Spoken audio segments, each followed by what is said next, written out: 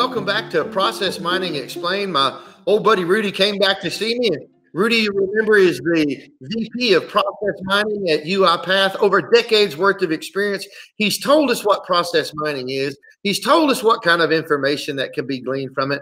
But Rudy, what processes can be mined? Basically, any process or every single process that is supported with IT systems, that is run digitally, because every transaction will leave digital footprints behind, and that's really the data we need to reconstruct a process. So any process you can think of that is digitally supported, order to cash, purchase to pay, claims management, application management, finance processes, really, I can not think of any limitation for process mining. Well, Rudy, I say this kind of tongue in cheek, but who cares? Who's going to use this, Rudy?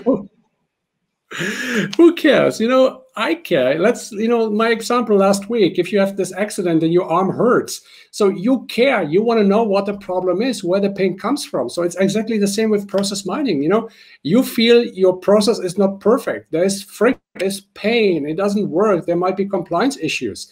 So you have to do process mining to understand where the problem comes from. And only if you understand the problem, you can think about the solution. So it's always diagnosis and treatment. That's, it always goes together. That's fantastic. So the business is going to love it because they can be more efficient. IT is going to love it because they're going to be able to see truly what the systems are doing. And SOX and audit is going to love it because they're going to be able to see that their controls are met 100% of the time if the process is automated. Yeah. And to add to that one, the RPA people love it. Again, because, for me, process mining and RPA is a match in heaven.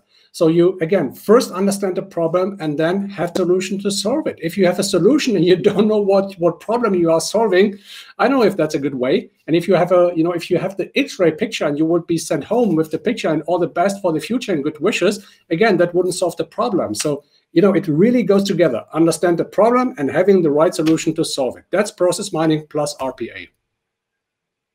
Thanks, Rudy. I'm going to have to come up with some tougher questions for you. I'll see you again next week.